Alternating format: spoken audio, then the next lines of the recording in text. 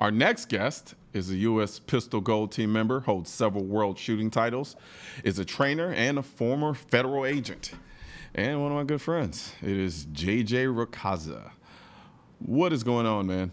Good morning or good afternoon. How you doing, man? I think that Vegas life is messing your head up, man. Messing me up. I've been traveling quite a bit lately, so yeah, I don't know my time zone half the time now. Ah, okay. What type of traveling you been doing? Is it shooting related or just personal? Yeah, a lot of it's shooting related. Now that my wife's back home and we have a whole family entirely here now, I got a lot more, I guess, leeway on the rope to be able to travel and all that stuff, flex my schedule a little bit. Awesome.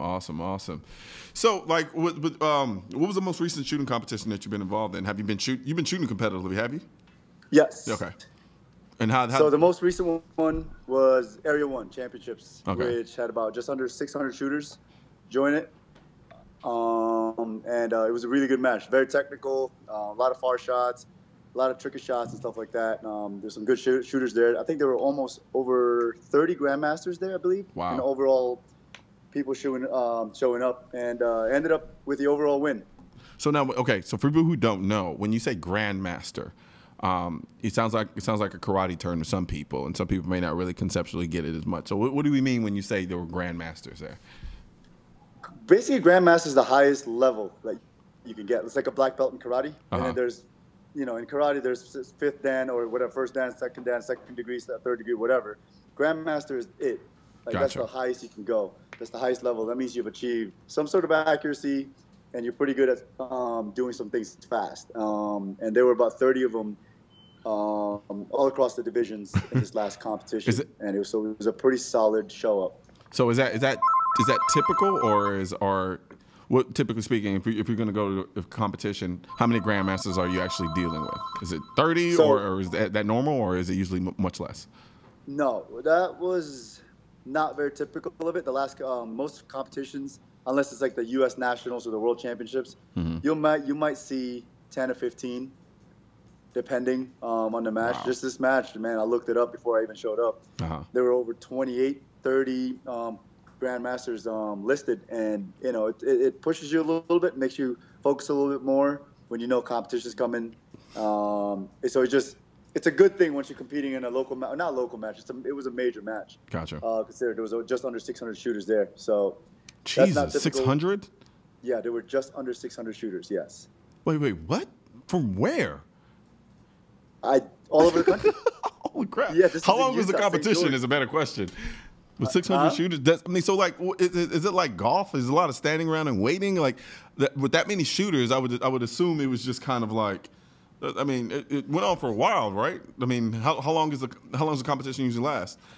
This match was it spanned from Wednesday all the way to Sunday, but we were all squatted separately. There were several squads. There were 18 stages / scenarios that we have to kind of manipulate ourselves through, and per squad there was about 15 people. So yeah, there was a little bit of standing around. I think I shot 2 days straight, and the guys in the weekend, Friday, because I shot Wednesday, Thursday, because that was the only time my schedule allowed.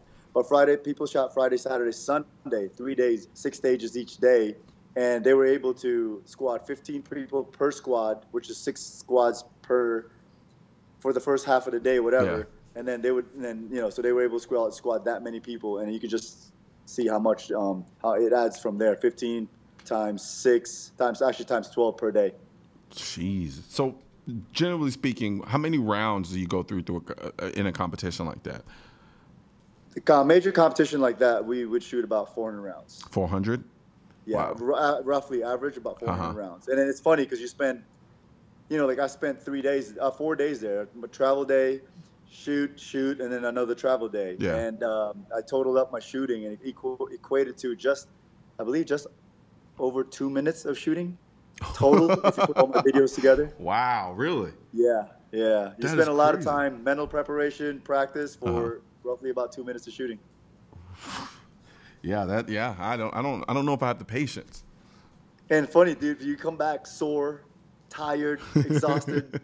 Half of it's mental exhaustion. So, because you're trying to stay so focused. Yeah. Throughout the day. Yeah, it's a long day. So what were you shooting? I was shooting the open gun, the race gun with the scope, the one that we were playing with. Ah, Yeah. gotcha. So you I'm still full time shooting on that now. Okay, you really?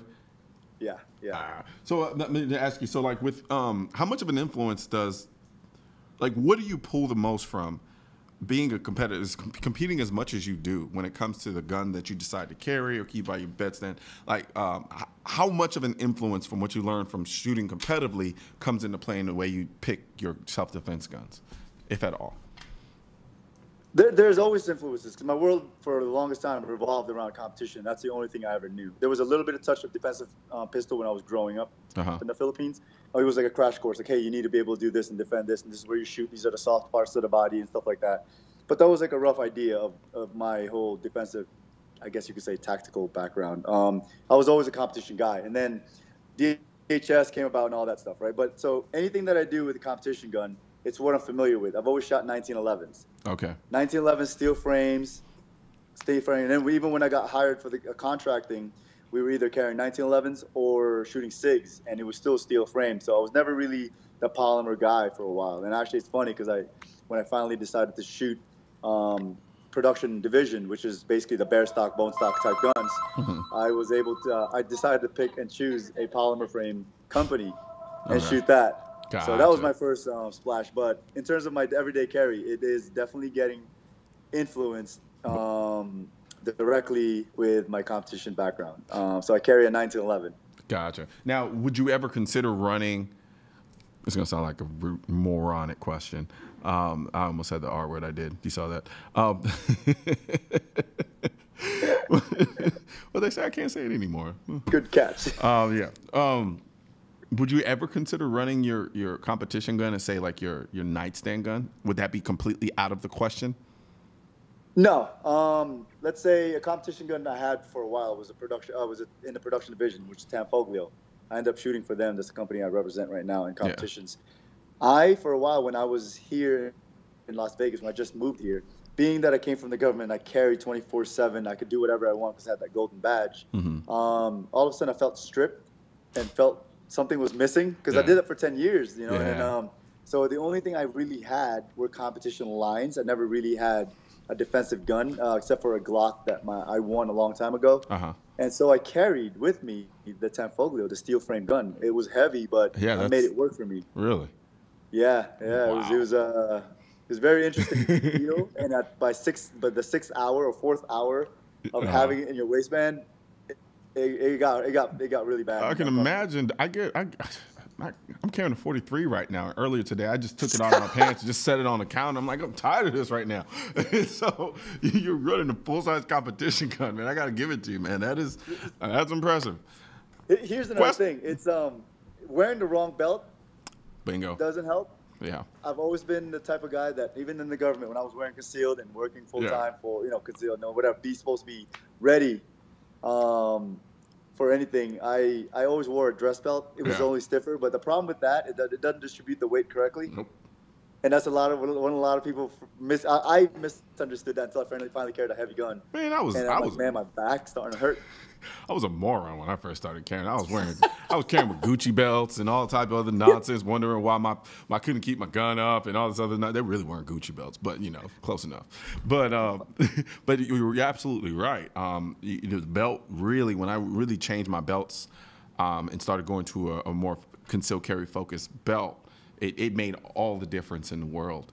And so, there's one thing that I can give as far as advice to people who are just now starting to carry. Do yourself a favor and just get a concealed carry focus belt, because it makes a world of difference. Or if you just really want to go through all that pain, go ahead and wear whatever belt you're wearing now. You're just going to come back and end up wearing a concealed carry belt anyway. So I'll be the first one to say it. Just get a good belt. And I used to try to buck the system. I'm like, concealed carry belt. I don't need that nonsense. I'm too cool for that. Please start carrying a gun every day. You'll start wearing a. I'm too pretty for that. Is what you wanted to say, didn't it? Man, I gotta have my Gucci belt on, man. But no, we're gonna take a short break, and we'll come back. We'll do some more talking with JJ.